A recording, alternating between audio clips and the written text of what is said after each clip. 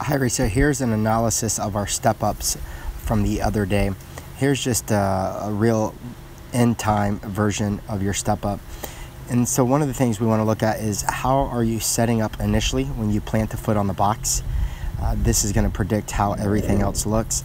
And from there, we want to look at how are you descending? Are we descending appropriately in the same manner we would question is an athlete descending in the squat or the air squat in that matter appropriately?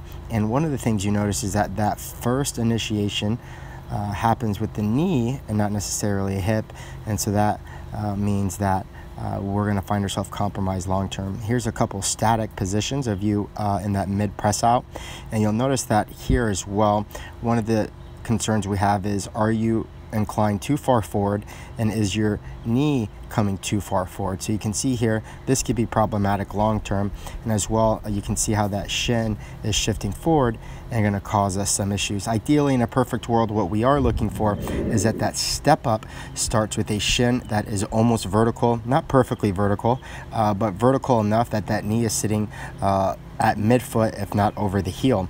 And some of the drills that we use to incorporate building this capacity is the Bulgarian split squat. How we load it doesn't matter. We like to change that up. But as you can see here, we are still producing that single leg press out effect, but we're doing it in a manner that's more doable because we are on the floor at the same height. One of the other concerns we have is that torso position. It's something that we need to work on as well.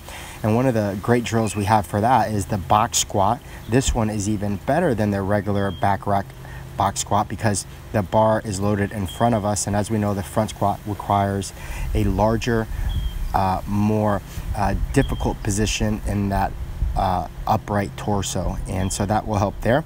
And ultimately with some other things long term is we want to create transfer capacity. How can that step up build better squats, better box jumps where those shins are landing more vertical than ever?